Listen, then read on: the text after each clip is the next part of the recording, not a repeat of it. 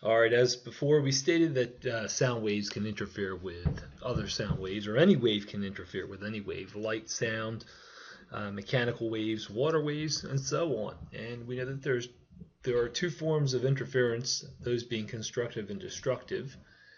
And we know when a crest encounters a crest, or a trough encounters a crest, let me start over. When a crest encounters a crest, we'll experience constructive interference, or a trough experiences a trough, we'll also experience constructive interference. But when a crest encounters a trough, you'll get destructive interference. So I'll try and draw that quickly instead of just putting it into words. When a crest and a crest encounter each other, you get a large crest. When a trough and a trough encounter each other, you get a large trough.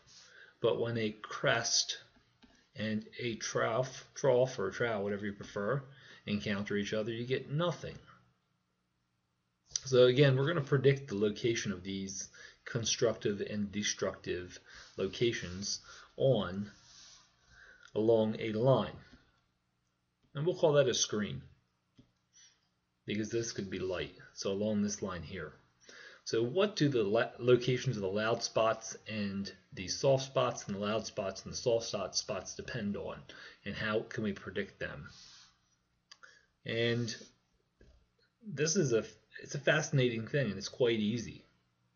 It's a very complex situation that can be explained in an easy way. I'm going to go back. I'm going to duplicate this slide so we can use it again. Let's see here. Clone the page, and now I have an additional. I'm going to clone this a couple times. That way we're good. And I'm going to explain to you why you get a loud spot right in the center at that location. And then we'll explain why you get a loud spot here, and then eventually a loud spot up at that location, the second loud spot above this initial one. I'll draw some lines, and I'm going to do these lines in relatively light colors. Just imagine there's sound that's emitted from this speaker, and that sound's propagating, is traveling outward, and it travels, and it eventually is going to reach that spot. It takes some time to get there because it traveled some distance and some time.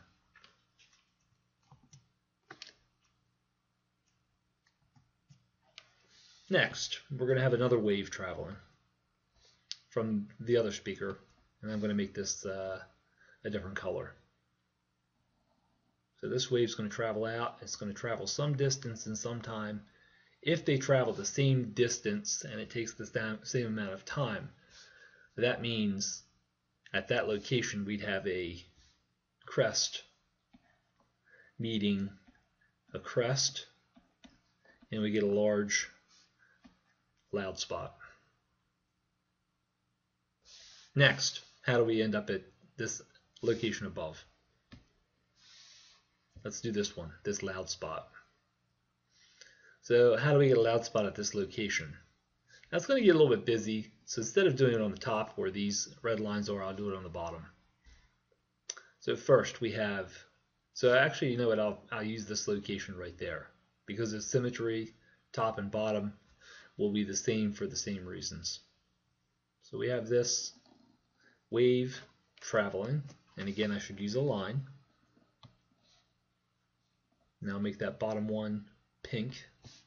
So we have a wave traveling from this location, from the speaker to that loud spot right there. Not only do we have waves traveling from this bottom speaker, we have waves traveling from the top speaker. So I'll pick yellow, and wave will travel from the top speaker to that location. It's difficult to see, but the distance that the waves travel from the top speaker are going to be longer than the distances that the waves travel in the bottom speaker. And we can determine the difference in distance by taking and drawing a line. I'm going to do this one in, I don't know, black. And that line will travel from here to, something like that there. And that little bit of extra distance that's left over right there would correspond to one wavelength.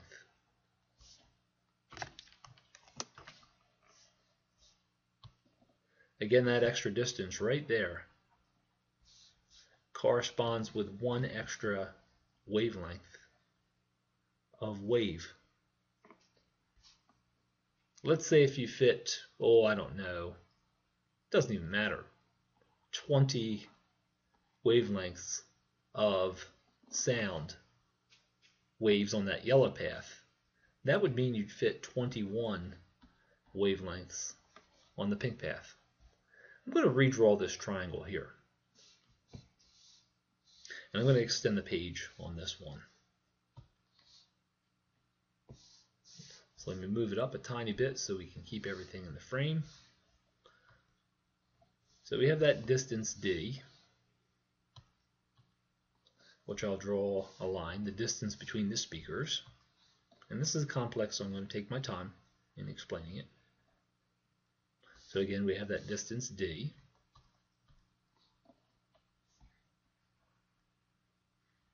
And we have, a hypotenuse, which is that black line.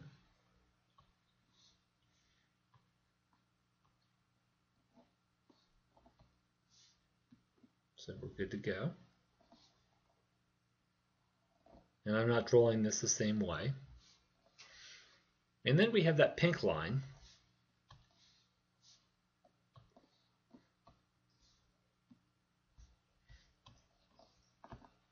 which is here. And that would correspond, once again, with that little bit of extra distance, that wavelength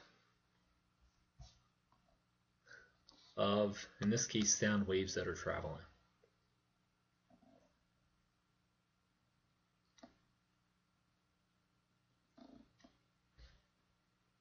And this angle we'll call theta. So this is a right triangle. And if I come out, it's going to get really busy. It's going to be a little bit difficult to explain. That color's not going to do it. I'm just taking my time to get this right for you guys.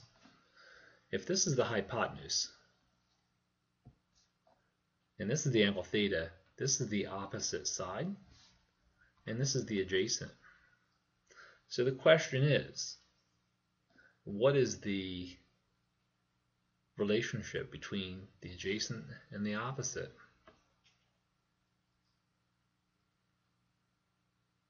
No, I labeled something wrong. I made a mistake. This is the adjacent, and this is the hypotenuse. Made one minor mistake. What trig function will we use to relate the hypotenuse and the opposite? And it's the sine. I'll do this in black. The sine of theta is the opposite over the hypotenuse. So the sine of theta is the opposite side, which corresponds with the wavelength, one extra wavelength, divided by the hypotenuse, d. If we solve this for lambda, the wavelength will be d sine theta, and we will experience constructive interference when these waves are off by, I'll draw this, 0 wavelengths.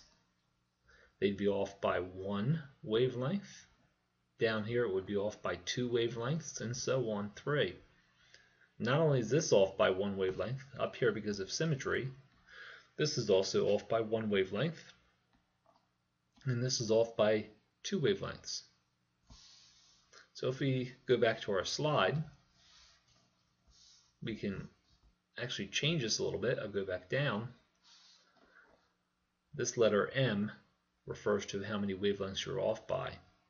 Now if this value goes up, if M theta goes up, or if the number of wavelengths goes up that you're fitting into this extra space that wave would have been traveling, then the angle goes up. So let's go up and take a peek. So for this first order, you would be off by 0 wavelengths. You have a small angle, 0 degrees. This loud spot right here, you'd be off by 1 wavelength. You're off by a relatively small angle. This one, you're off by 2 wavelengths. You're going to be off by an even greater angle. So instead of, let's say, to get to that location, if this one were 20 wavelengths, this extra distance would be 22 wavelengths. So M is the number of wavelengths that you're off by. May not be crystal clear, but for constructive interference, the equation that you're going to apply to figure out that angle, if you want to solve for that angle, is m lambda, m being the number of wavelengths that you're off by, times the wavelength lambda. How many wavelengths will fit in that extra distance that the waves travel when they construct when they superimpose with constructive interference, times d, the distance between the two speakers, times the angle theta. So let's apply this to different situations. So there's the equation right there. D sine theta equals m times lambda. So we'll go forward, and we'll do the constructive one first and then come back and do the destructive. The two speakers are separated by a distance of 2 meters, and they're placed 5 meters from a wall. The speakers are generating sound at a frequency of 1500 hertz. What is the wavelength of sound? This is an easy one, doesn't even require any information. We know that based on what we just talked about, we use the wave equation. Velocity is lambda times frequency. Solving for wavelength, wavelength will be velocity divided by frequency. And the answer will be the velocity of sound, which is always going to be 340 meters per second, or that ballpark, or 344, 340 is going to be close enough, divided by 1,500 hertz, which are 1 over seconds. Meters per second divided by 1 over seconds will give us meters. And we end up with about 0.2 meters worth of wavelength. I understand I'm approximating a little bit, but it's going to work as far as we're concerned. The next question is, what is the distance between the central max and the first? If the listener, let's just say, detects sound. So what is so we'll make this a constructive interference. So in that case, that extra distance, the one wave traveled, would be 1 wavelength. So we use the equation m lambda is equal to d sine theta. So we'd be off by 1 wavelength, and we said the wavelength before was about 0.2 meters. That will be equal to the distance between the speakers, 2 meters, times the sine of the angle theta. So we're going to solve for theta. 1 times 0.2 is 0.2 divided by 2 meters will give us 0.2 divided by 2. 0.1 equals the sine of theta. And solving for theta, the theta will be equal to the inverse sine of 0.1. Let's press pause and find a calculator to actually perform this computation. Just 1 second.